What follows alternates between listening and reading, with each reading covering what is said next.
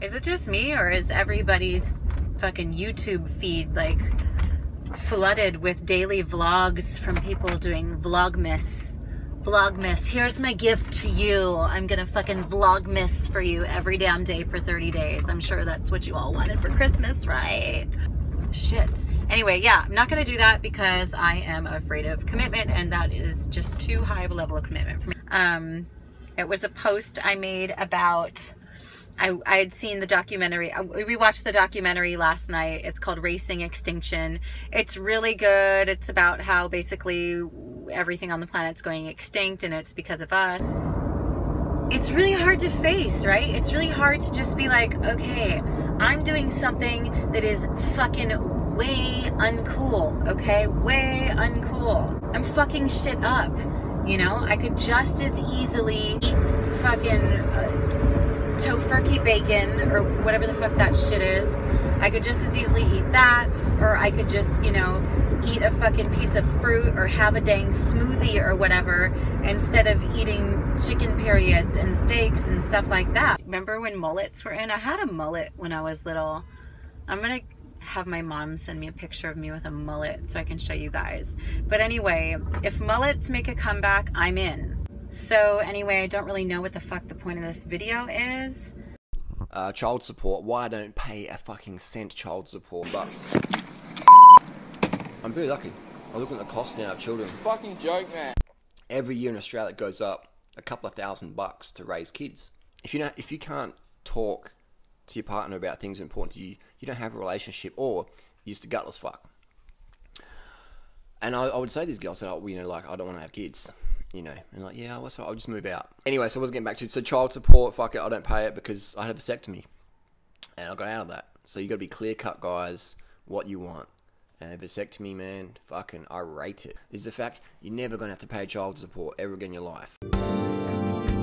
Hey, this is Angie. And I'm Ryan. And we are Happy Healthy Vegan. Well, in particular, we're going to talk about the vasectomy he just got. And I was reading through the comments on his video, and sure enough, I mean, yeah, he's got people who support him and think it's a cool idea, but there's all these people that just think it's the most horrible idea. He's ruined his life. Yeah, a lot of people are pretty like us. Like, I knew from, you know, when I was his age that I probably didn't want to have a bunch of kids or any kids. That's what people say. You're a young man now. What if you change your mind later on? Well, if he's anything like I am, I knew I didn't want to have kids, and here I'm now at 48, no kids.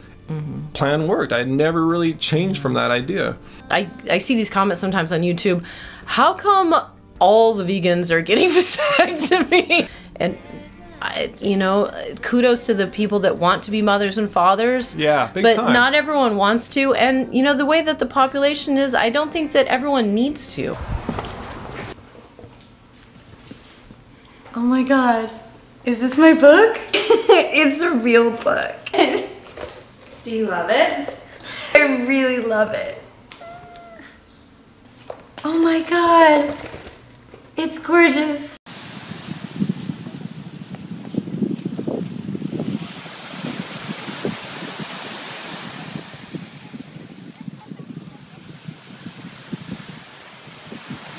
Hey guys, just walking the dogs in the rain here. Kind of a gloomy Friday morning. It's been 42 days now since Ellie passed. I wanted to kind of give you guys an update on that. It's weird. I think when you talk into a camera, it's like you're by yourself, you know?